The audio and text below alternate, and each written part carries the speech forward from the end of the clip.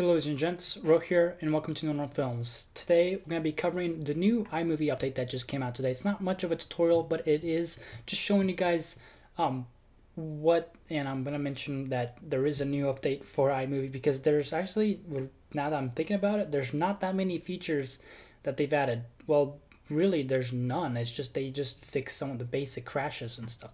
But let me show you guys. If you go to your app store, or if you go up to the Apple symbol, you go to software update, you click on there, or you could go straight to your app store here and then go, as soon as it opens up, go to your updates. You will have an update that it'll be iMovie. I've already installed it, so it's updates installed, and you'll be able to see here Apple version 10.0.4 installed, which I installed today, July 1st. And the main fix it does is here, it says improve stability and resolves issues that could cause iMovie to quit unexpectedly. And then also it says introduced in version 10.0.3, which we covered in the actual 10.0.3 update video. If you want to check that out, be sure I might have that in the link in the description below.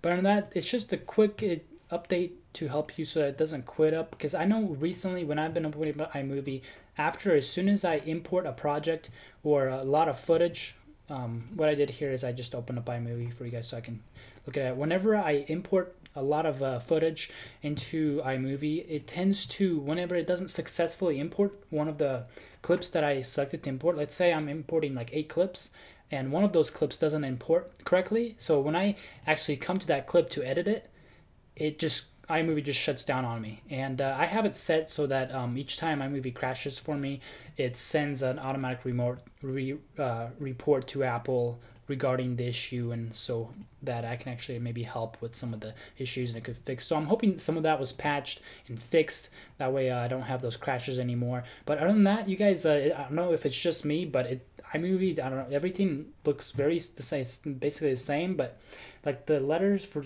this may be just me, like I already said, everything looks crisper, like it looks a lot nicer for some reason.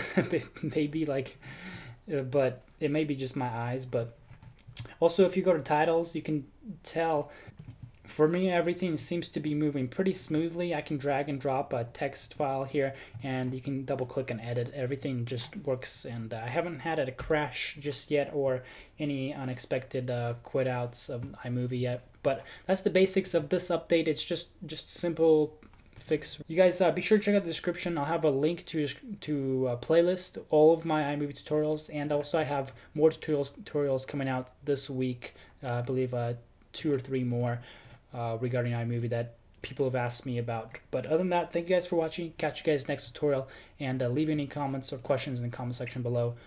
Thank you guys. Later. Let my life be the proof of you.